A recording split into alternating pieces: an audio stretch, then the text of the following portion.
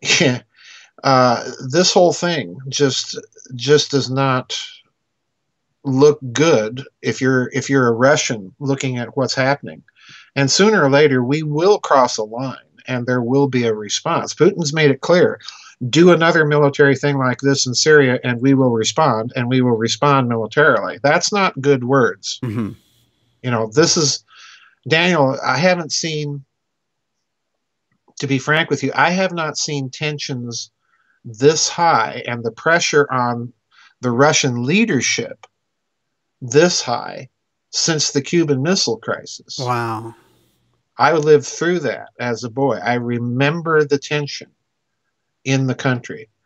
I have not seen the United States, well, let's be honest. Under the Cuban Missile Crisis, President Kennedy chose very carefully a measured response to that provocation Yes. that he thought would be the way to avoid, the war hawks in the pentagram and give Khrushchev some maneuvering room, because he had his hardliners, pressing, push the button, let's get it on. Exactly.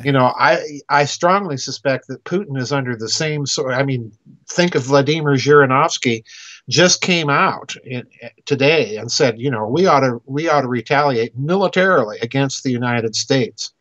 Well, he So can get a lot of support now. yeah, exactly.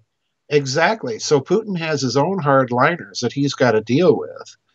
And unlike Kennedy, this does not appear to be a rationalized, well thought out response in any way, shape, or fashion.